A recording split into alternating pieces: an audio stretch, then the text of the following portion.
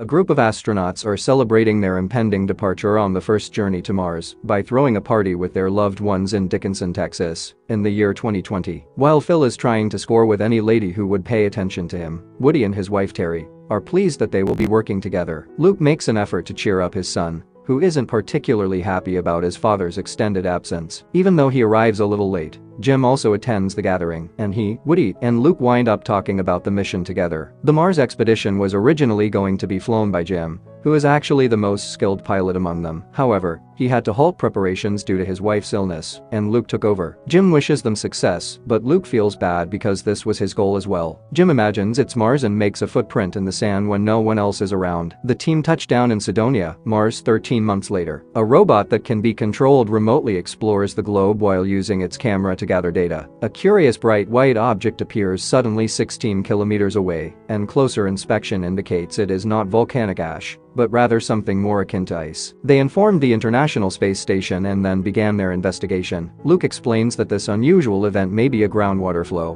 while Jim and the rest of the crew watch a video feed from the team on Mars. This suggests that they may have discovered a way to settle on the planet. Returning to the Mars crew, they are approaching the anomalous event when all of a sudden, they start to hear a low, weird sound, which they initially mistake for interference from the rover. The astronauts activate the radar as they approach the mountain, which reveals the presence of metal throughout the entire mountain. The team chooses to use more radar power to verify the formation once more, but when they do, the signal is cut off, and there is total quiet, which causes them great confusion. Unexpectedly, a massive whirlwind starts to build up around the mountain and start chasing the astronauts, as like it understood what it was doing. As boulders fly into the air and collide with humans, the astronauts are caught in the whirlwind as it sucks everything in its path. When the vortex eventually dissipates, it exposes that the enigmatic mountain is actually a massive human face.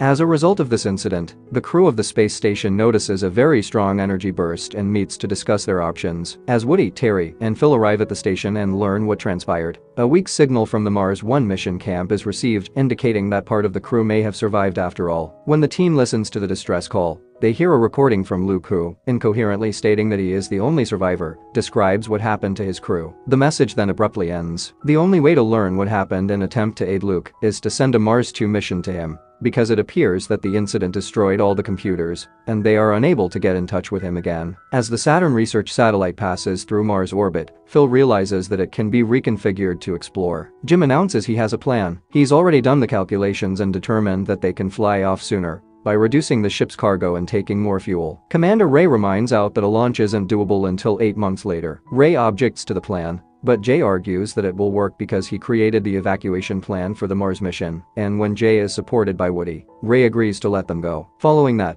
Woody and Ray talk about who will join the squad. Ray opposes Woody's request for Jim to be the co-pilot because Jim hasn't been given the all-clear to fly because he skipped the last few psychological tests after losing his wife. Woody, though, persists until Ray agrees. Just as Jim had promised, the Mars 2 takes off without incident, and after a few weeks, they have been on the road for 174 days. Jim destroys Phil's replica of his dream woman's DNA that he made out of candy out of boredom by consuming some of it. Phil now believes that it must be frog DNA. When Woody sees a dust storm approaching the Mars 1 expedition camp at that precise moment, he warns Jim that they must move quickly to go ahead of schedule, or the storm will blanket the entire planet for a full year. Finally receiving data from the satellite, they find that the Mars 1 ship is undamaged, and that there are 3 burials nearby, suggesting that Luke might still be alive. They see an odd interference on the screen as they check the site's radiation levels, and Woody notes that the earthquake that occurred 6 months prior couldn't have caused this. Jim is confident that an earthquake was not the cause. Soon after, Ray gives them the go-ahead to land, but not before Jim watches some old films to remember his wife. Since she was certain that there was something incomprehensible on Mars, landing there had actually been her goal. Jim now plans to provide her with the answers she seeks. The astronauts check all systems and procedures 1 hour before the ship enters Mars orbit. A macrometeoroid shower suddenly strikes the ship, breaking the glass and wounding Phil in the arm as he enters the essential data on the screen. They also find that the primary system is broken and that a hole in the ship's hull is allowing pressure to escape. The air pressure continues to drop, which implies there are more holes in the ship and complete decompression is minutes away. Woody discovers it immediately and fixes it in a matter of seconds. Woody makes the decision to walk outdoors, but it's nearly impossible to locate the damaged place on such a big ship. The team members suddenly get an idea so they open a container of liquid and let it float up, emerging from the hole right away. The pressure on the ship is already too low, and Jim is feeling sick to the point of passing out. Fortunately,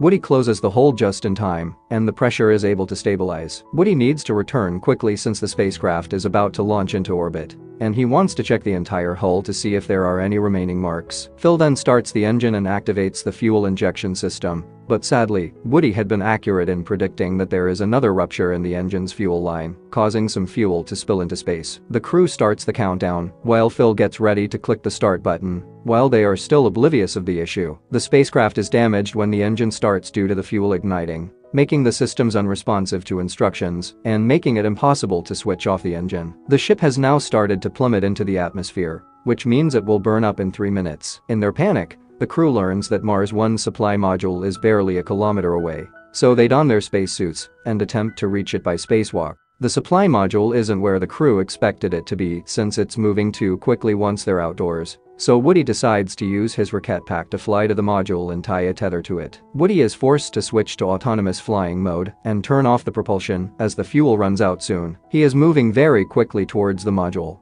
but he is also unable to halt, thus he hits the module. At least he is able to tie down the tether, but he is unable to hold on and continues to tumble towards Mars. He is unable to alter his route of flight as the autonomous system goes down. The others try to go after him right away, but Woody stops them because their jetpacks aren't powerful enough to travel both ways. The rest of the crew then succeeds in gaining access to the module. When Woody attempts to talk Terry out of it, she disconnects her connection because she is so desperate to save her spouse. Woody rushes out to catch the harpoon as she releases it, but he is already too far away, and the cable is just half a meter long. Terry is ready to try again and fly a little closer, but Woody realizes that if she does, she won't be able to get back. So he tells her he loves her before taking off his helmet and passing away right away. Jim assists Terry in calming down as she is on the verge of a breakdown. The crew is believed to have perished because the space station stops receiving signals from Mars 2 at that time. However, all of a sudden, they learn that the supply module in orbit has touched down on Mars, and Ray realizes that only Jim could have pulled it off. The remaining crew arrives on Mars a little while later. They search for the first expedition ship after recovering the previous team's national flag and carrying fresh motherboards to replace the damaged ones. They locate the ship with ease and start searching it for information. When Jim enters the greenhouse, he immediately recognizes that someone has been there the entire time,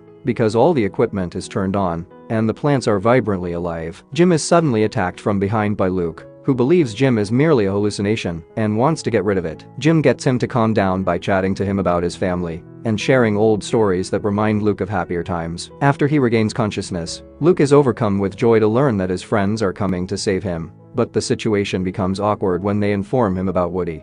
Luke is then questioned by the crew about what occurred, but he just repeats that something erupted from the mountain summit and wiped out everyone. Luke thinks that he is the one who must unravel the riddle, since he feels as though he has been picked as the reason why he survived. Luke then leads the team to visit the graves. Luke reveals that the storm has been here for a long time, and that it came from the unknown mountain, as Jim watches a big storm approaching in the distance that is about to envelop the entire globe. Luke tries to precisely describe the puzzle he needs to solve, while the astronauts are forced to return to the ship. The planet's surface has altered over the course of millions of years, but they were unable to see it because of meteor strikes, sandstorms, and lava flows. Luke goes on the computer and plays the sound they first heard, which he believes to be the key to this, while also showing them the mountain that resembles a face. A model of DNA is revealed when Luke connects the groups of unusual noises with a coordinate system. As he is waiting to be saved, Luke discovers that the strange sounds are a recurring set of mathematical symbols. Given that the model lacks the final pair of chromosomes, Luke believes it to be a portrait of the being who produced the face, which is not quite human. They are still unsure of what this signifies, though. Jim unintentionally spills Phil's sweets when the crew is going through their supplies, which makes him think of the day they played about with the DNA model. This prompts him to understand that the sounds the face makes, and the DNA model that results from the sounds, are not a portrait,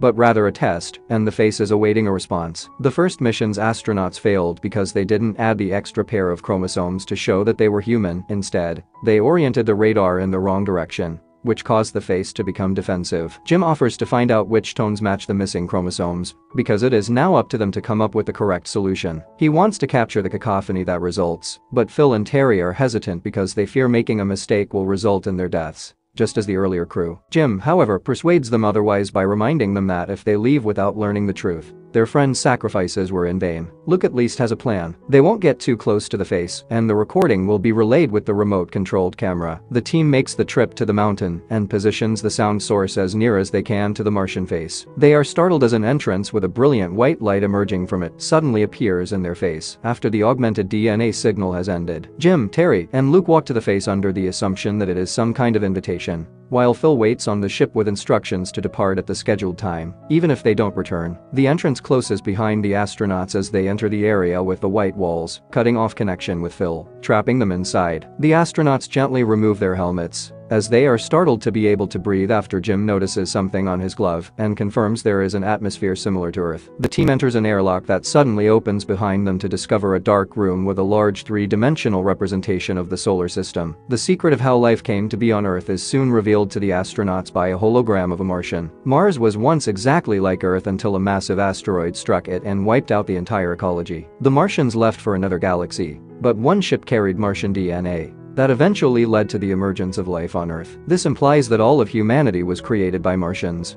After finishing the story, Jim, Luke, Terry, and the Martian hologram join hands around a representation of Earth before the Martian abruptly vanishes, and the white circle that replaced it reappear. When Phil and the ship can once again communicate, he informs that the storm is gaining strength and may soon overtake the ship. The team understands they must move quickly, since a spacecraft will also launch from the face, and the countdown has already started. Jim won't leave, so Terry and Luke hurry to the door. He will continue to explore space aboard the Martian ship as his wife would have liked, because this is all genuinely an invitation. Luke and Terry appreciate his choice and bid him farewell before running outside, just before the storm is ready to engulf their spacecraft and shut down communication once more. Phil is impatient and waits as long as he can, but when he doesn't hear back from his buddies, he prepares to go. The trio is able to go safely as a result of Luke and Terry's quick decision to brave the storm and make it to the ship just in time. Jim enters the white circle in the meantime and finds himself in a clear capsule that quickly ascends into the Martian spacecraft. When the capsule begins to fill with water, he couldn't help but panic, but he soon realizes that he can breathe inside. The best memories of his life suddenly come to mind, making him tremendously joyful and prepared for this new adventure. The ship carrying Jim then rises through a pillar of fire that emerges through the entire Martian face,